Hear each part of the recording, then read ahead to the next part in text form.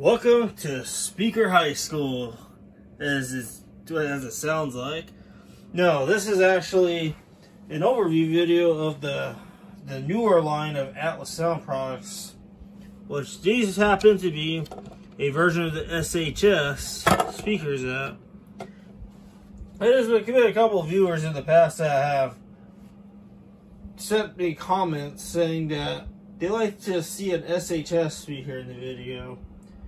That was about 2 years ago. I came across these ones for a reasonable price, but also the seller had marked them down, took $20 off, of these. So I got it for a good deal. I think I paid like 80 bucks for both of them. They come in packs of 2. Got the box right here. This is what the box looks like. This is the SHS-3T2. There are different versions of these. Probably the one you are the most familiar with is this model right here, the SHS-3T2. Now that one goes up to 32 watts from what I've read. This is the version I have right here, the 3T2. These only go up to 4 watts, and really, these are meant to be sound masking speakers, but you could do these are pretty universal with the applications. Now, there is one thing I noticed about these when playing music, and if there's a little too much bass, there's all these exposed ports and stuff in the back. These are not sealed, so you can kind of hear a little bit of the pressure coming out every time the speaker extrudes or moves. You could hear a lot of the air kind of coming in and out. That's the one thing Atlas Sound needs to work on, at least in this particular model. I cannot speak for the 6T2. Now, when you get these, at least this one, if you get it brand new, you're going to get a whole bunch of accessories. And I mean lots of accessories. And you're not going to know what the heck is what. Most of these accessories are different diffusers. And so these are diffuser pieces. And you could customize these. Customize them for your needs, of course. Comes with 2 Cat5 cables, and no, these you do not connect to a network. It even says it in the manual. But here are some support wires, all both long and short. There's those. These are spacers. And these are what you would use. Like, see this little gap here, for example? This spacer will go in between, but it screws in. Well, actually, it goes in, and then this holds that spacer in place. These are screwable, which I will take off in a little bit so you can see what the driver looks like. Different speaker diffuser / grill options. There's this, or which they call lens. Well, the lens, this is the lens you see here. This is what holds the grill in place like this. It's magnetic, it clips in. Although there is a different version for this.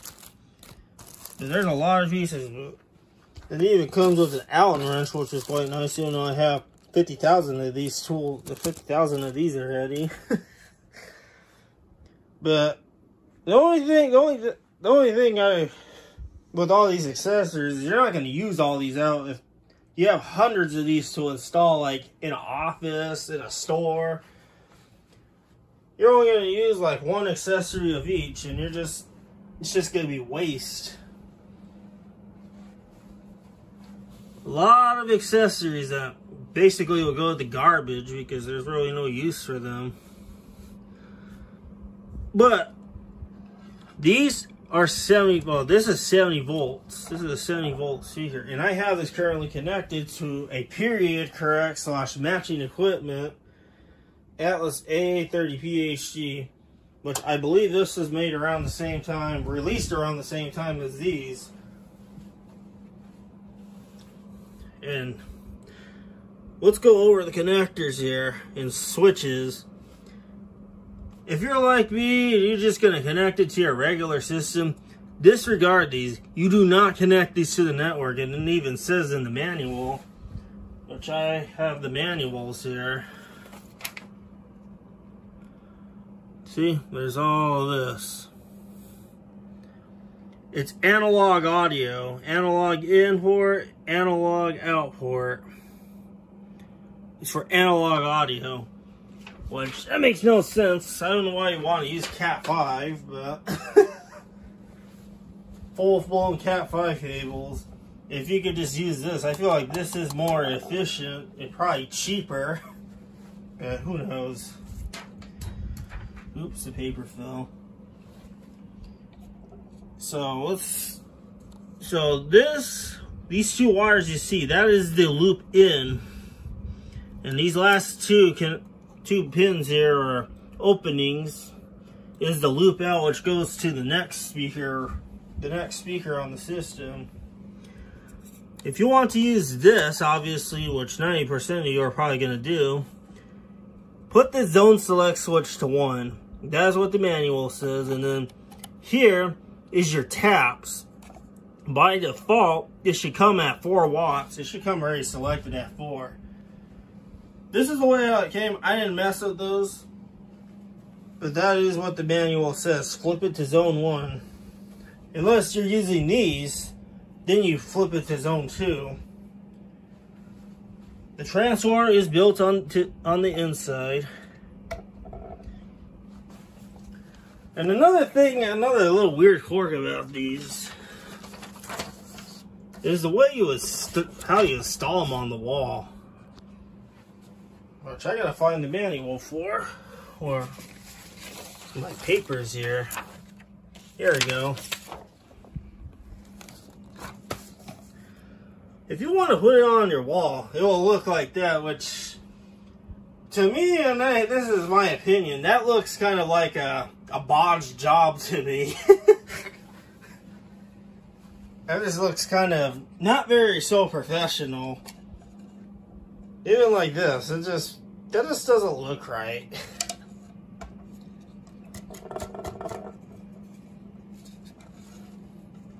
But that's how it would look if you put it on the wall. Look at that gap. That looks kind of terrible in my opinion. Not very aesthetically pleasing if that's what you're trying to go for. These little tops, these little doors here are wall mounts. They are detachable. You just use that Allen wrench to take that out, either that out or these other 3 out. These other 3 Allen screws. So I'm gonna play some music. Of course, let's play some music. Which I got my keyboard here. I put 2 different grills on these, by the way. 2 different diffusers.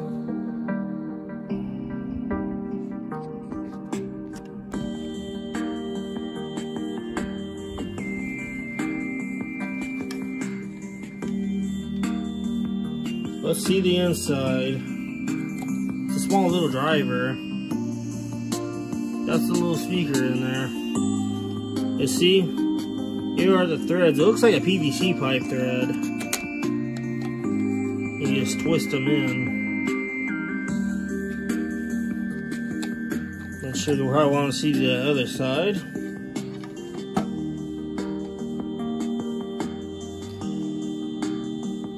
This is metal, by the way. Oops, almost fell. There's that.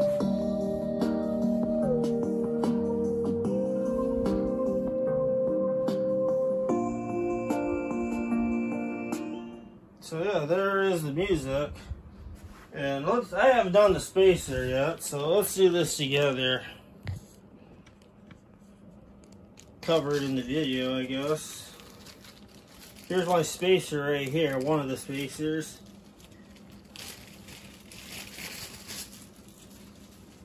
And there's this, and it looks like you just put him in like that, something like that. Like just okay. The smooth side goes in like that because it clips together and these little ridges face the bottom. And then you just use this, kind of guide it in place. There we go.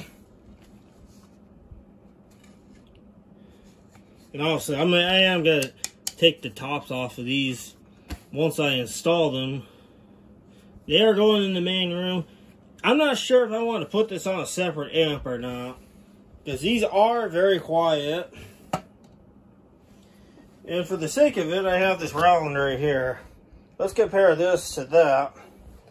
I have conveniently my wires ready to go here. Clip leads. So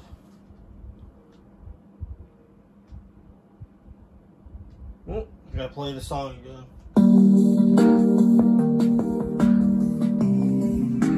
For sure this one's louder. Tapped at 5 watts.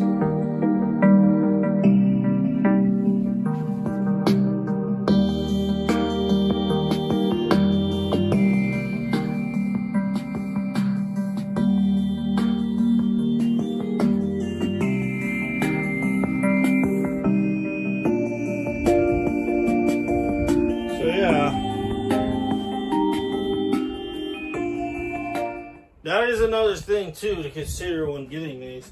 If you have a whole bunch of speakers like I do, this alone drowns these out, because these are quiet even though they're pretty much at the same wattage.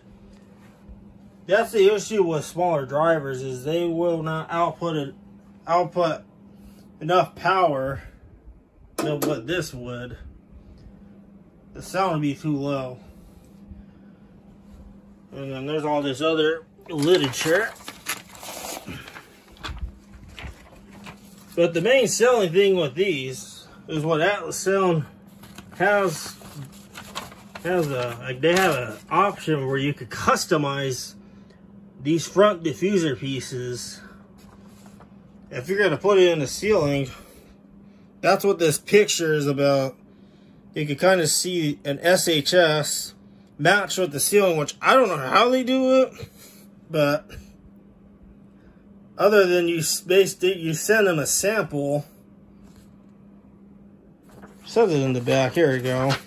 I know you send them a sample, but if you got a lot of stuff going on the ceiling like this, how do you guarantee that? That's what I'm curious about.